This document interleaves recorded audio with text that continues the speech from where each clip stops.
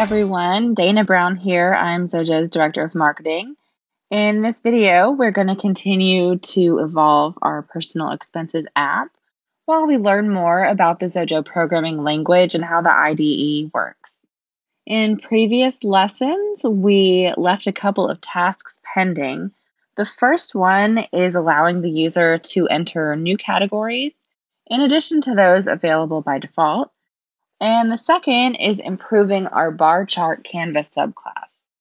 In this chapter, we're going to focus on improving the categories, leaving the work on the bar charts for the next chapter of this course. So the first thing that we're going to do is change our UI control for selecting the categories that offers by default a series of 4 entries. For that, we're going to change the pop-up menu into a ComboBox control. If we look at the UI controls that are available in the library, we can see one of them is the ComboBox. This control combines the functionality found both in a text field and a pop-up menu. A really easy way to change our current pop-up menu to a ComboBox is typing ComboBox as the new value for the super field in the inspector panel associated with our pop-up menu. Once done, we can see how the control changes to the new one in the window layout. In addition, we can see how the name we gave to the control is not the best one because it includes the list box word, and this is not a list box at all. So let's change its name to Category Combo. And because we changed the name of the control, we also need to change it in all of the lines of code that we're using the previous name. For example, we can see how we're using the old category list box name in the action event for the add button control. A very easy way to do these kind of changes is by clicking on the loop icon in the lower area of the IDE in order to access a new IDE panel. Here we only need to type the old name of the control in the left search field. As a result, the list box below it will display all of the matching items where that name is used. Then we only need to type the new name on the field at the right where we find the All button that, when pressed, will change all of the matching items with the new text type in the substitution field. But we can also set the reach of the substitution to the entire project, to the selected items and its subclasses, to the selection item, or just to the selected text. In our case, we want to apply the substitution to all of the matching items in the project, so we leave the by default option selected, clicking the All button in order to apply these changes. Now you can see how the fragment of code that was using the category list box has been replaced with category combo. So this is a really nice feature provided by the IDE, and that we can use to do these kind of changes amongst others. Going back to the added ComboBox control, in order to add the text typed by the user as a new menu item available in the ComboBox menu, we need to add the key down event handler to this control. This is the event that will be fired on every user keystroke in the control. Next, we need to type the following snippet of code in the associated code editor for the key down event handler. The key down event handler receives the key pressed by the user as its parameter. So the first thing we do is check if the keystroke is for the ASCII code of the return key or the tab key, and also if the text property is not empty. In order to get the ASCII code of a string character, we can use the ASC method. So if these conditions are met, then we will proceed to execute the code inside the block. The first thing we do in this block of code is assign the number of items in the menu to the rows of variable. Then we declare an array of strings that we will use to store all of the already available entries in the menu. Then in the for next block, we will check to see if the text entered by the user is already among the menu items. If that is the case, then we exit the method returning the value false. Otherwise, we will continue iterating the entries in the menu, adding them to the options array. Once we exit the for next block, we add the new entry to the options array, converting it to title case and using the sort method afterwards in the array so that they're sorted alphabetically. Once that's done, we only need to remove the current items in the ComboBox control and add all the items in the array as the new entries for the menu. So with this fragment of code, we'll be able to add new entries to our categories ComboBox. In fact, if we execute the app at this point, we can see how it works. As you can see, the ComboBox menu starts with the by default entries we set using the inspector panel in the IDE. But if we type a new category in the ComboBox text field, pressing afterwards the Tab key, then we can see how the new category is added as a new entry to the ComboBox menu, while all of the entries are kept alphabetically sorted. Now let's add the Books category, and the menu still keeps all of the entries sorted. Let's add the Movies category just to confirm that it won't be added again to the menu. It works. The Movies category is not duplicated amongst the available options in the ComboBox menu.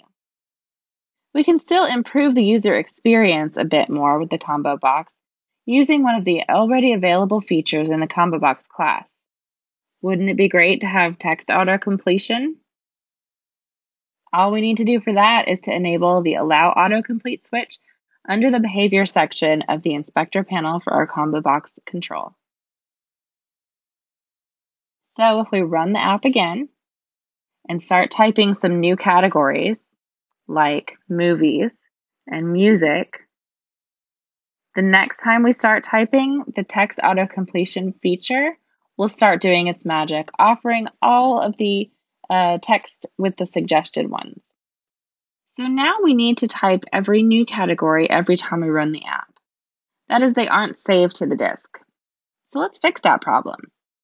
Probably you remember from previous chapters that the methods load data and save data were the ones loading and saving the expenses data from disk and to disk respectively. These are the expenses data stored in the categorized expenses property. So let's use these methods to load and save the data for our categories ComboBox as well. Let's start with the code for loading the categories from the disk. Place the cursor at the end of the code editor for the load data method and type the following fragment of code. If we look at the first line of code, we were setting the f variable pointing to a file with the name of the application. Now we're using that same variable, but changing its child file so it points to the app name plus the -category suffix. So this will be the text file storing the names of the categories. Next, we're using the usual checks to verify the f variable is pointing to a valid object and that file exists on a disk. If that is the case, then we open the file as a stream of text using the already known text input stream class and storing it, the created object, into the tis variable. Then if we have a valid object in the tis variable, we read all of the file contents using the readAll method and converting it to an array of strings using the split method and the end of line as the separator of the items. Finally, we set the result of this operation to the variable cat declared as an array of strings. All in all, once this line of code is executed, the cat array elements will be every line of text found in the file opened as a stream of text. And because the last item in the cat array will always be an end of line, we simply discard it using the pop method on the cat array.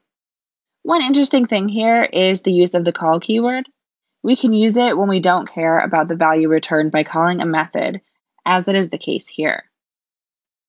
Now we only need to call the sort method on the array, so all of the items are alphabetically sorted, remove the current items from our ComboBox menu, and set all of the items from the cat array as the new menu entries for the category combo control.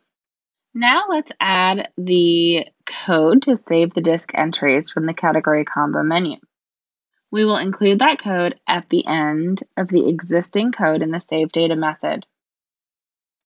Once again, we reuse the f variable so it points to a file on disk using the app name plus the category suffix. Next, we remove the file in that case that already exists. And then we open the file pointed by the F variable as a text output stream, assigning the instance to the toss variable. So if we get a valid object into the toss variable, all we have to do next is get the number of items in the category combo menu, calling the row count method for that. Then we iterate over all of the rows in the ComboBox menu in order to get the value, writing it as the new line of text in our file. Once we finish iterating all of the items, we call the flush method on the text output stream instance to make sure that all of the possible data that is in the buffer is written to the disk, closing the output stream afterwards. And that's all the code we need for both reading and saving our categories to a file on disk. Let's try it. By default, we still have the by default category set in the IDE. Let's add new category values to it. So these are added to the ComboBox menu, and let's exit from the app so these are saved to disk using our brand new code that we just added. As a result, we can see how a new file has been created using the app name with the category suffix and whose content is the expected one, which is the by default categories plus the added ones, as you can see here. If we start our app again, the categories file will be opened and read this time because it exists on the disk now, and it sets its contents as the new entries for our categories combo menu. We're now able to add new categories for our expenses and also save them to disk and retrieve them from disk on ulterior executions of the app. Hope you learned something new here today. Please leave us a comment and like this video, and of course subscribe to our channel so you get notifications of new videos when they're posted.